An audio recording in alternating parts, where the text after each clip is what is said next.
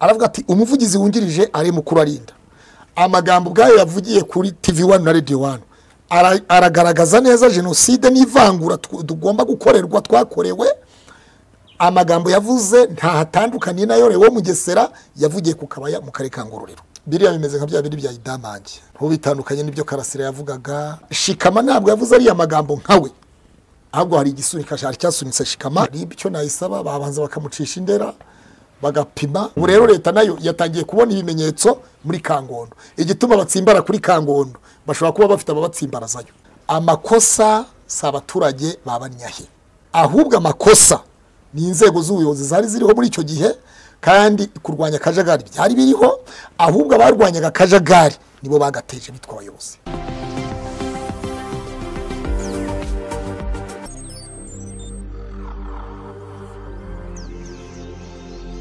Ndagusuje kandi ndagushimiye gukurikiye Ukwezi TV uri hirya no hino mu Rwanda cyangwa se no mu mahanga mu bihugu bitandukanye ku mugabane itandukanye. Uyu munsi turi kumwe na Pastor Claude Niyonzima dukunze kuganira ku ngingo zitandukanye zaba zirebana n'ivuga butumwa ariko nibigendanye n'ubuzima bw'igihugu muri rusange. Mu bintu bimaze iminsi bivugwa cyane mu bitangazamakuru no ku mbuga nkoranyambaga ni ikibazo cya Kangondo aho benshi bakunda kwita muri Banyahi. Ikigezweho cyakanze abantu bamwe abandi bakavuga ati ibintu bihinduye isura nitabwa muri yombi rya Shikama Jean Dodier ariko mbere yuko atabwa muri yombi habanje gukwirakwira amajwi yakwirakwije ku mbuga nkoranyambaga cyane cyane kuri WhatsApp avuga ati Banyahe turi gukorerwa genocide leta y'u Rwanda kudukorera genocide hanyuma atabwa muri yombi ashinjwa ibyaha birimo kwigomeka ku buyobozi birimo icyo gupfobya genocide ndetse n'icyo kubiba amacakubiri. Pastor Claude wakiriye gute ndeke wenda kugera ku ifungwa rye icyo ni icyemezo gifatwa nari hano wakishimira ko umuntu yafunzwe ahubwo turebe icyatumye afungwa wakiriye gute ari amajwi ukiyumva? Murakoze cyane Theo kigaragara reka tubanze dusuhuza abakurikiranye Ukwezi TV ku isi yose bakore na bagi uvuga ko kutavuga ngo bakore subscribe twe niko nene cyangwa mbaye wa mubyeyi ukunda umwana kumurusha nyina mubyaye oya twebwe umuryango mugari dufite umuryango mugari dufite abantu bakurikira Ukwezi TV bajya bagenda baza gahoro gahoro ariko bahari umubare twumva mu kirundi bavuga ngo ni gukora sabona watukura ahandi abandi ni subscribe ugakanda like n'ibitekerezo.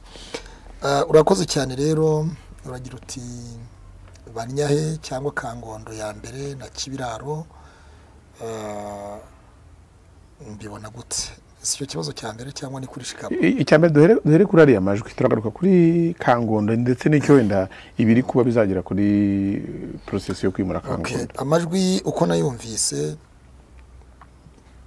na amajwi atajyanye n'umuturage w'u Rwanda wakirenda umunyarwanda mu gihugu cyigishwa ko renda umunyarwanda mu gihugu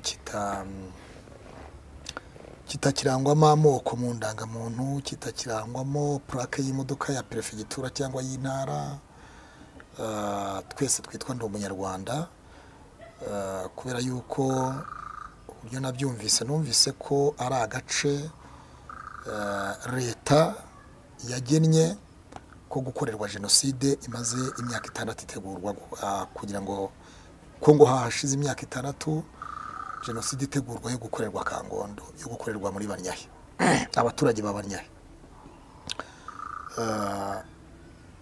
Aha rero giye ahubwo nasaba nkabanza gatekereza icyo giye gusaba ubugenzacyaha mbere yuko bagira bamushikiriza n'ubushinjacyaha ahubwo ribu yari kwiye kubanza kamujyana Ndera bagasuzuma niba ibyo yavuze yarabivuze nka Shikama Jean Dodier ufite umutima wo gukunda igihugu wo gukunda ubutaka bw'u Rwanda wo gukunda umugore we wo gukunda abana be wo gukunda inshuti abavandimwe abaturage be abaturanyi be kuko ari yasa amagambo yavugwa n'umunyarwanda wari we wese mu gihe gisa nk'iki igihe turimo cyo kubaka ndi umunyarwanda kubaka umunyarwanda kubaka igihugu dutekereje iyo tuvuye muri genocide yakorewe abatutsi 1994 kuko yaravuze ati iyo tugereranyije amagambo Leo Mugesera Dr Leo Mugesera yavugiye ikabaya muri Ngororero tukayahuza n'ayavuzwe n'umuvugizi wungirije wa leta y'u Rwanda ari mukuru arinda metre ari mukuru arinda naho bitandukanye n'ayo magambo Mugesera yavuze uvuga ngo mu yandi magambo yamuteze iminsi umuvugizi wa leta wungirije ko ingaruka Mugesera yagize bigaragara ko nawe hari igihe azagira ingaruka ku magambo yavuze ku bantu bo muri Banyahe kuko yaranavuze ayo magambo yavugiye kuri umuvugizi yavugiye kuri TV1 na Radio 1 aravuga ati mu by'ukuri iyo umuntu arebye imiterere yaho imiturire y'umujyi wa Kigali uburyo imijyi igenda yaguka kwagura umujyi ibishushanyo mbonera kwagura igishushanyo mbonera cy'umujyi ati iyo urebye n'izina hitwa ntabwo haberanye n'abaturage rwose b'u Rwanda bahatuye bakabe batuye ahantu h'icyitegererezo batuye mu mazu meza ahantu bafite amazi bafite aho bajya kugira ubwiherero bwiza bihagarika hameze neza ati izina ryaho ubwaryo ntabwo rijyanye n'umujyi wa Kigali n'imiterere y'umunyarwanda wakabaye atuye ahantu mu mujyi wa Kigali mu yandi magambo rero yavugaga yuko hari ahantu nawe ujya Theo ushobora kujya ahantu impamvu se habaho utubari habaho amahoteli atandukanye mu biciro ni ukubera iki umuntu wese ajya muri hoteli akurikije ubushobozi bwe kugira ngo atajya hahandi arira make akazivuza kuri menshi rero leta y'u Rwanda ntekereza ko cyangwa umujyi wa Kigali batekereje ko umunyarwanda utuye muri murenge wa Remera mu kagari ka Nyarutarama muri Kangondo ya mbere cyangwa se muri Kangondo ariyo bita Alias Banyahe kugira ngo bahatuzwe muri za Busanza ahantu hari amazu meza ibyo rero ugasanga biri mu byateye abaturage bo muri Kangondo ariya ni Kangondo ya mbere ari ya mbere ni ya kabiri hari ya mbere ni ya kabiri na Kibiraro ya mbere Kibiraro ya mbere ubwo niyo Rwipyisi bahita ngo ni za Rwipyisi unyuze hano mu kikabuga ka Nyarutarama werekezamo rero ugasanga ntabwo ikibazo gikemuzwa ikindi kibazo bari bamaze gufata umwanzuro bashyikiriza ikibazo cyabo ubutabera bw'u Rwanda urukiko rwisumbuye rwa Nyarugenge rwari muri diru n'umujyi wa Kigali badiringa ndetse urukiko rwabanje rubahana umwanya abaturage nyine ba Kangondo kugira ngo baganire n'umujyi wa Kigali icyo bita ibiganiro bakora dialogue ngira ngo rero urukiko kugeza ubu rwari rutaravuga ngo abaturage ntibakivuye Kangondo cyangwa se nibave Kangondo bagende bitewe n'uburyo twasanze ikibazo giteye Kangondo imvura yazagwa igahitana abaturage cyangwa se hari ikiza gishobora kuza kikangiza ubuzima bw'abaturage aho rero nibwira yuko shikama bwo Madamu Ndera w'akarere ka Gasabo umwari Pauline yari yavuyeyo n'inzego z'umutekano leta irumva leta n'abaturage abaturage nibo bava mu baturage n'abari abaturage bakaba abayobozi ntabwo twese twaba abayobozi rero muri icyo gihe nuvuga ngo kandi iyo bavuga ngo perezida wa repubulika ngo nabatabare Ndera ntabwo yiteruye ngo yishyire muri iriya nyubako iri ku Gishushu y'akarere ka Gasabo Meya Rubingisa Dr Meya Rubingisa ntabwo iyo amanutse hariya muri Kangondo akajyayo perezida wa repubulika buriya ijisho rye baryagiyeyo kuko tuzi neza yuko meya w'umujyi wa Kigali yashyizweho n'inama y'abaminisitiri na perezida wa repubulika abadepite hari abadepite bamwe mu badepite bagiyeyo abo ni intumwa za rubanda zivugira abaturage ikindi abaminisitiri barenze babiri bamaze kujyayo minisita Kaboneka Francis yagiyeyo minisita Anastase Shyaka kiri minisitiri w'ubutegetsi bw'igihugu atarajya kuba ambasaderi muri Polonye yagiyeyo akorana ibiganiro n'abo baturage ba Kangondo rero aho hose perezida bayagiyeyo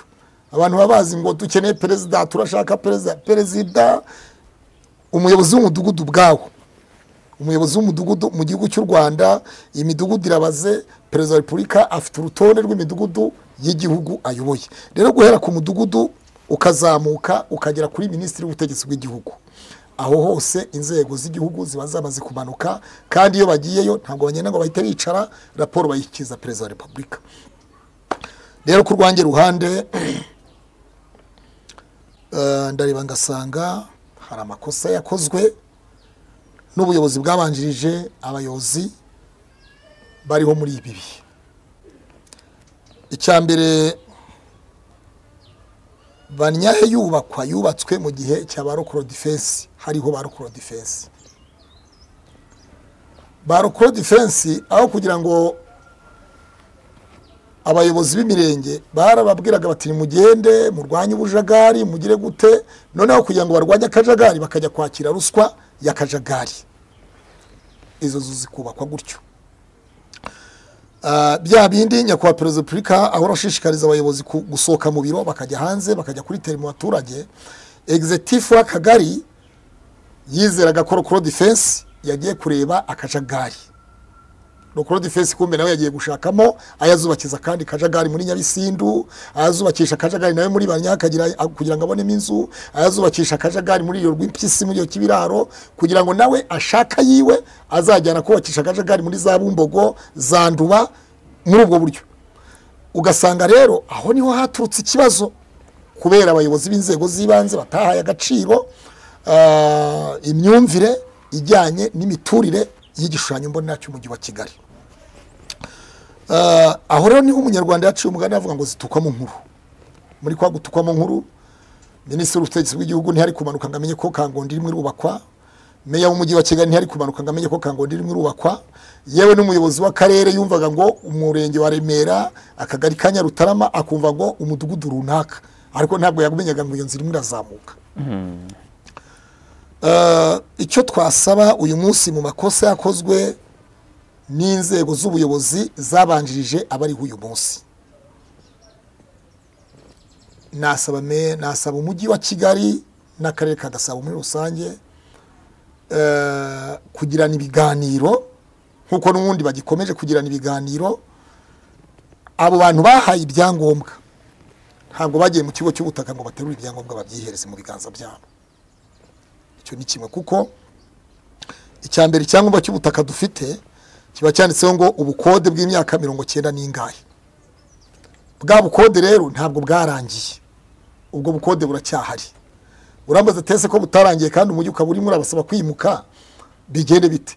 Impamvu umujyi urimo urabasaba nuko umujyi nawo hari icyo wakoze kugira ngo bakure Kangondo ubajyane mu nzu nziza wubatse mu Busanza. Nuvuga ngo umujyi ari igihombo, ubwo bashobora kuba bagisangiye. Umujyi wubatse amazu, umaze kubaka amazu mu Busanza, utegura ibikoresho byose, uburyo bazimuka ibiki byose, ahubwo ikosa ryabayemo nuko bubatse inzu bataraganira n'abaturage.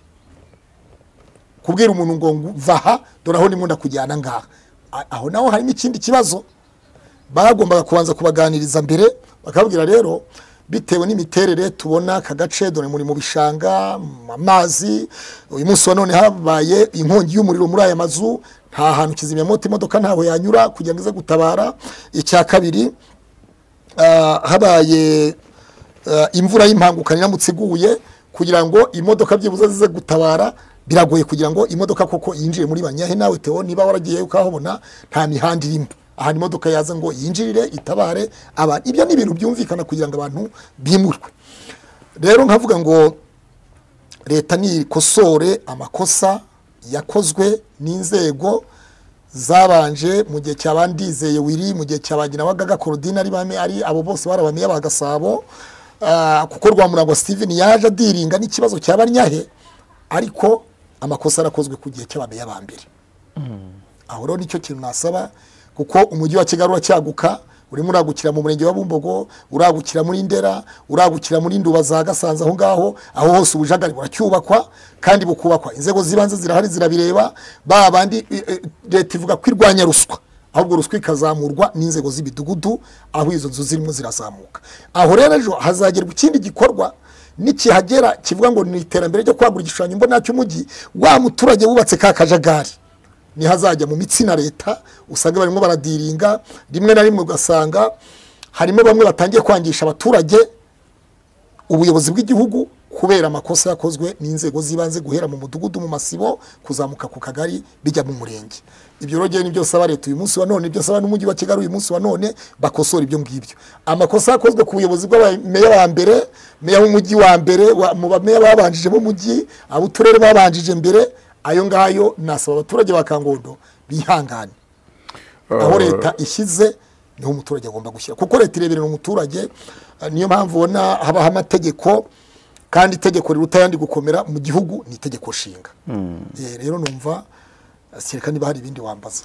Hanyuma nyuma yuko bitangajwe yuko nyine uriya Shikama yataye muri yombi, ari umwe mu bantu bavugiraga abaturage ba Kangondo, nkangiye urugero ntabwo hari umuntu umwe mu bari Kangondo yabambwiye ati ni ibintu bitangiye kuzamo kesi zikomeye nk'uko ndemera ngende kuko bishobora kugira ngo twese dutekereza nka Shikama. Ndavuga nti ibintu biraza gucura iki? Urakoze Theo, ibi bintu itangazamakuru izi kamera zanyu twicaraho ni nziza, urundi ruhande nazo nanone ni mbi. Cyangwa se itangazamakuru uruhande rumwe ni ryiza, iyo ryabaye ryiza rikora ibyiza, rikavugira abaturage mu buryo buri bwiza, ndetse ku buryo bijyanisha n'inzego z'ubuyobozi, rigahuza abayobozi n'umuturage. Kuko namwe muri abavugizi, muri intumwa za rubanda, buriya namwe nubwo mutari abadepite ngo mujye mu nteko ishinga amategeko mwese ntimwajya kwicarayo, ariko namwe muri itangazamakuru ni kimwe mu bantu, ni kimwe mu bintu bishobora kuzamura umuturage cyangwa gusubiza hasi umuturage n'ubuyobozi bw'igihugu muri rusange. Hanze aha rero dufite ibinyamakuru byinshi kuri YouTube. Ibyo biri muri bimwe mu bisaza imitwe, bishyushya imitwe y'abaturage bo muri Kangondo. Bati hanyuma yaho ugasanga bamwe no muri babandi batifuriza ibyiza igihugu cy'u Rwanda banyuze muri abo bavugizi bo muri Kangondo, bati mwakora gutya, barababeshya. Itegeko nshinga, itegeko ry'imiturire rivuga gutya, itegeko ryo kwimura umuturage, inyungu rusange, dore uko biteganywa, dore uko bimeze gutya, ugasanga babashyizemo amategeko rwose baranayapuritse, ariko batabasomeye ingingo runaka ngo bazivimuzi zose bazirebe. Uyu munsi rero Shikama ni bya bindi bavuga ngo hari abantu ntihabura uruntu. Kuko uyu munsi wa none wabwirwa n'ikise muri Kangondo. Uyu munsi wa none iyo Shikama yaranavuze ati Deya Jean kwa Kangahe, umuyobozi w'akarere ka Gasabo, ariyo na DPC wa Gasabo n'izindi nzego nyine ngo zari zihari, bati uyu mukino tumazemo iminsi ukinwa, ndifuza uyu munsi, ndifuza ko uyu mukino waba finali. Urumva? So urumva ati hari na za tingatinga namaze kumenya 20 zaje, ibintu urumva se zari zihari. Kuko Theo waba waragiye ariko uwo munsi wowe nari mpari, tingatinga barazibonye se? So urumva rero ibishyushya umutwe abantu ntabwo bibura. Icyo nasaba nuko abaturage ba Kangondo, aho umuyobozi agushyize ni nk'umubyeyi, aho umubyeyi yashyize umwana ni hajye. Kuko leta izi uburyo barabugira, bati umuntu yari afite akaryango kamwe abamo, akandi karyango agakodesha, akabona ibimutunga, akabona uburyo yazishyura umwana school fees mu mashuri. Leta ikujyanye aho ngaho, leta ibajyana aho ngaho, nibwira ko ifite n'uburyo abo bana baziga. Ahubwo bakabe bagaragariza leta batese ko dufite abana, ko aba bana twabishyuraga ubushobozi bwaturukaga aha ngaha, ko nta kazi dufite, ko nta handi hantu dufite income yaturuka school fees. Mwadufasha iki nka leta ko dufite ubushake bwo kwimuka no kuva muri aya manegeka nk'uko leta mubivuga, natwe tubibona? Muradufasha iki ku banyeshuri bacu dufite, ko ubushobozi twari tubufite aha ngaha bwo kwishyura abana bacu amashuri? Icyo numva aricyo kintu bakabaye basaba leta. Leta ikabafata, niba leta ishobora gufata abanyamahanga ba Libya ikabazana mu Rwanda, niba leta ishobora kwemera impunzi ziturutse mu yindi bihugu ko ziza mu Rwanda zikaba mu mazu y'amagorofa meza zigatura heza, ntabwo umwana w'u Rwanda w'ubutaka bw'u Rwanda yaba habi, umwana we ngo yige nabi, kandi leta ibereho kugira ngo imureberere. Rero gicyo nasaba nk'umuturage w'u Rwanda wo mu mujyi wa Kigali, ndasaba ko abaturage ba Kangondo bakitandukanye n'amagambo Shikama yavuze, niba yari n'umuvugizi wabo. Kuko icyo gihe iyo umuntu umunyarwanda aciye umugaye yabwiye undi aramubwira ngo mbwira uwo mugendana, nkubwira uwo uriwe. ugenda Bibiliya nayo ikavuga ngo ugendana nande wicarana nande. Ayo ni amagambo yenda guhura nayo umunyarwanda yavuze, kuko buriya shikama ntabwo yavuze ari amagambo nkawe, ahubwo hari igisunika cyari cyasunitse shikama. ni igiki se wowe ni iki se wowe umuntu avuga ati hashize imyaka 6 banyahe dutegurirwa jenoside. Icyo kintu wacyumvise? Ayo ni amagambo shikama yavuze. Kabiri aravuga ati umuvugizi wungirije ari mukuru arinda. Amagambo bwayo yavugiye kuri TV1 na Radio 1 aragaragaza neza jenoside n'ivangura tugomba gukorerwa twakorewe. Amagambo yavuze nta hatandukanye nayo rewo Mugesera yavugiye ku Kabaya mu kare Kangororero. Atayo ngayo rero uyu munsi niyagejeje yo rewo Mugesera. Ati rero ibyo umuvugizi nawe yavuze ni ibitureba twakorewe ivangura, jenoside twayiteguriwe imyaka 6 yose irashize. Ukibaza arafata jenoside y'amoko yabaye mu Rwanda, jenoside yakorewe abatutsi, arafata jenoside yakorewe abatutsi mu Rwanda igakorwa na bamwe mu banyarwanda bagenzi babo abitwaga abahutu bayikorera abatutsi. So uyu munsi wa none rero ndi umunyarwanda ifite ikintu yaremye mu mitima y'abanyarwanda. Nta mututsi kibaho, nta muhutu kibaho, nta mutwe kivugwa, ahubwo twese twitwa abanyarwanda. Rero ahubwo bakabaye bavuga batariko turasaba muduhigiye umujyi wa Kigali n'urukiko twareze umujyi wa Kigali urukiko ro cyafite dosiye yacu ibanze dusomera urubanza tumenye ko dutsinzwe cyangwa dutsinze. None ibyo ngibyo nibirangira rwose dutanze uburenganzira. Aho leta y'u Rwanda ivuga ko ibyatangajwe na Meteo Rwanda ikigo gihugu cy'iteganyagihe bigaragaza ko muri ibi bihe hashaka kugwa imvura ishobora guteza ibibazo, imvura y'impangukano nk'iyo ku gihe cya Nowa. Bati rero niyo amazu yaruzuye bakimuka, ariko ntitubuje ko ibi bizakomeza gukurikiranwa mu rukiko.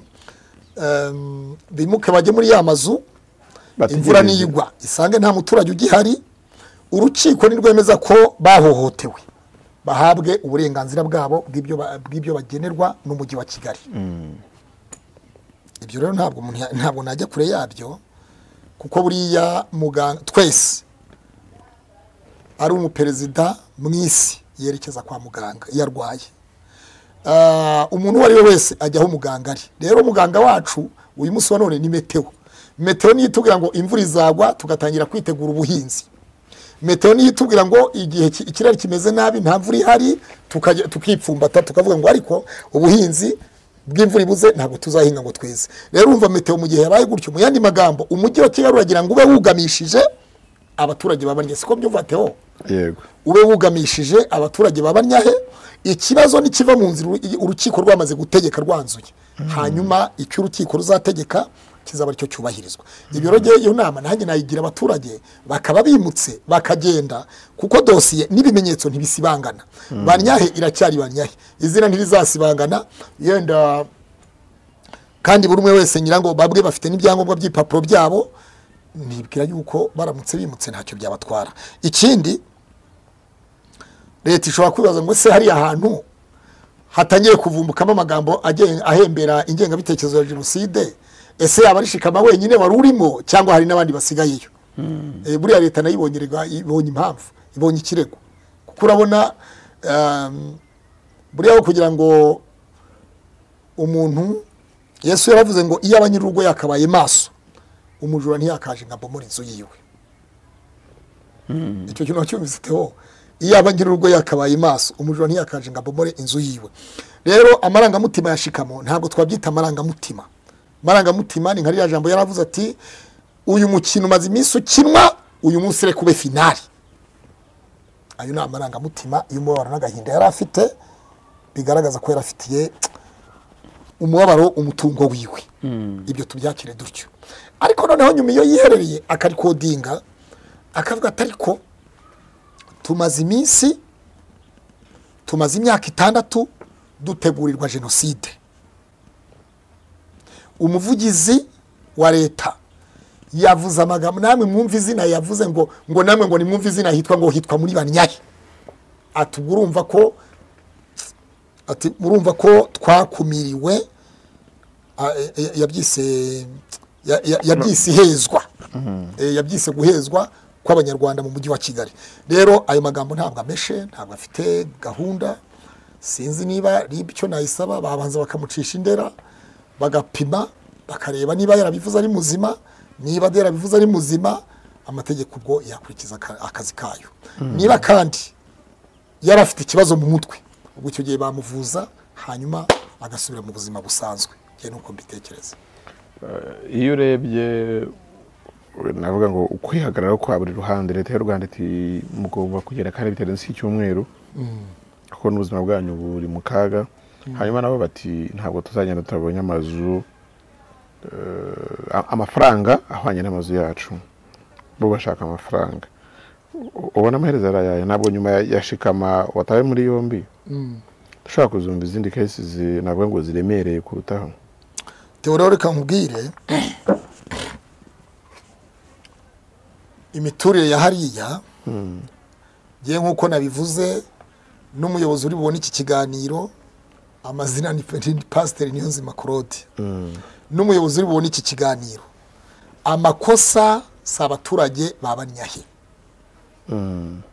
Icyo kintu wacyumvise neza. Amakosa si abaturage babanyahe, ahubwo amakosa ni inzego z'ubuyobozi zari ziriho muri icyo gihe kandi kurwanya akajagari byari biriho, ahubwo abarwanyaga akajagari nibo bagateje bitwa abayobozi. Icyo kintu wacyumvise. Uyu munsi wa none amakosa saya abaturage bo muri banyahe, ahubwo amakosa ni inzego z'ubuyobozi zayoboraga icyo gihe kandi zihagarariye nyakubahwa perezida wa repubulika, bavuga ko bemera perezida wa repubulika, bakora muri leta y'ubumwe bw'abanyarwanda, nta yindi leta bakoreraga. Ahubwo uyu munsi icyo saba leta cyangwa saba umujyi wa Kigali nurebe, kuko buriya ngo utaribwa ntamenya kurinda, nibarebere isomo babonye kuri banyahe hanyuma batangire bategure noneho mu midugudu itandukanye mu nkengero z'umujyi wa Kigali bakireho ingamba uburyo aharimo harubakwa. Niba ngombwa bashyireho komite mu mudugudu ishinzwe imyubakire, ibyo bintu binyura kwa mudugudu bikanyura kwande no kwande no kwande. Mudugudu nawe akeneye kurya, mudugudu nta mushahara abona wa buri kwezi. Ibyo bintu rero nibyo umujyi wa Kigali genda abasaba babanze babirebe. Ikosa si abaturage babanyaye, bakoze amakosa yo kubaka mu bujagari bagatanga n'amaruswa, ariko leta nayo inzego z'ubuyobozi zari ziriho icyo gihe kandi zitwa ko zihagarariye nyakubahwa perezida wa repubulika w'u Rwanda nizo zakoze amakosa. Batanga n'ibyangombwa. Noneho ushobora kumaza uturero sasa uyu munsi uwagiraga metero 20 yubakaga metero esheshatu, izindi metero enye akazigurisha umuntu. Aho ni mu gipapuro kimwe cyangwa kimwe. Noneho izindi zisigaye akazigurisha umuntu. Icyo ni igipapuro kimwe cyangwa kimwe, nuvuga ngo ni muri nimero imwe y'ubutaka y'ikibanza.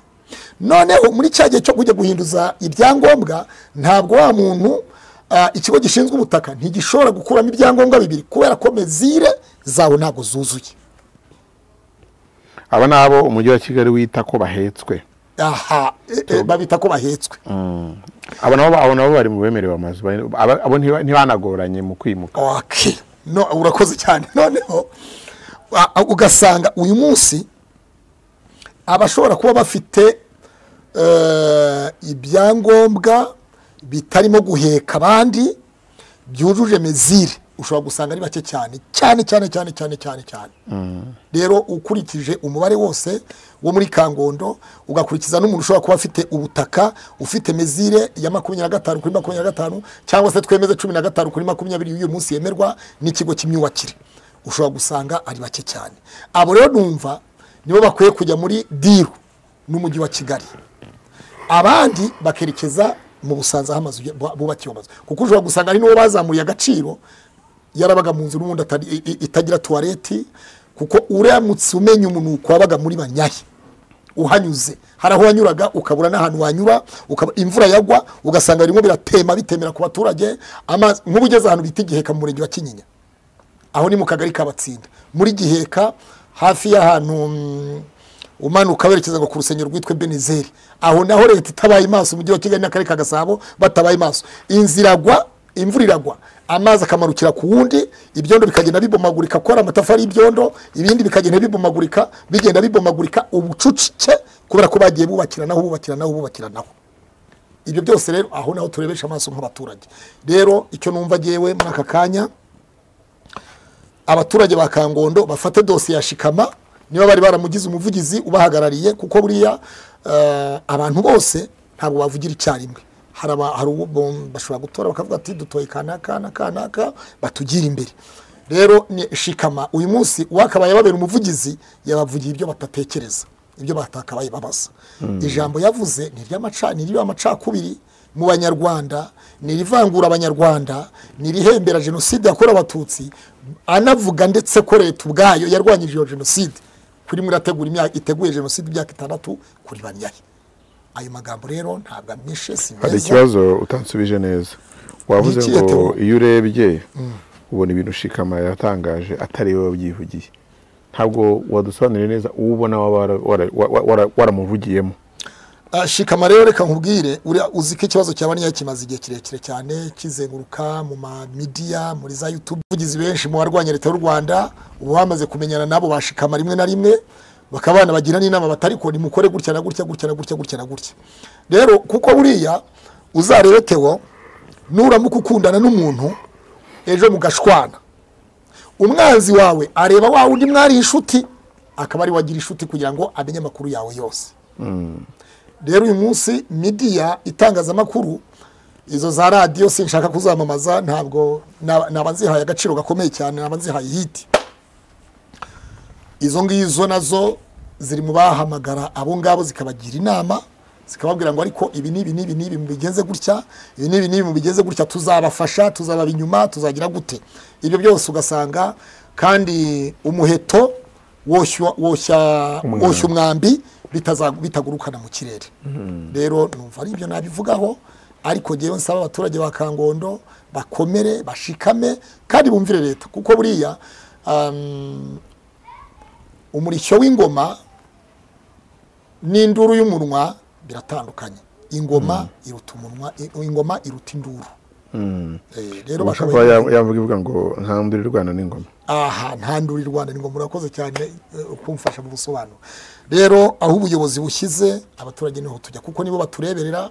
Iyo bavuga ngo ubutegetsi bw'igihugu, iyo bavuga ngo gutora amategeko, ya mategeko rero atorwa n'aba depite twatoye, ibyo bemeje ibyo nibyo natwe tugomba kwemeza tukabigenderaho. Uyu munsi rero iyo habaye za divorce mu nkiko, umucamanza ntashobora gucura urubanza rwa divorce adashingiye ku itegeko rigenga divorce mu mategeko y'ibyaha mu Rwanda.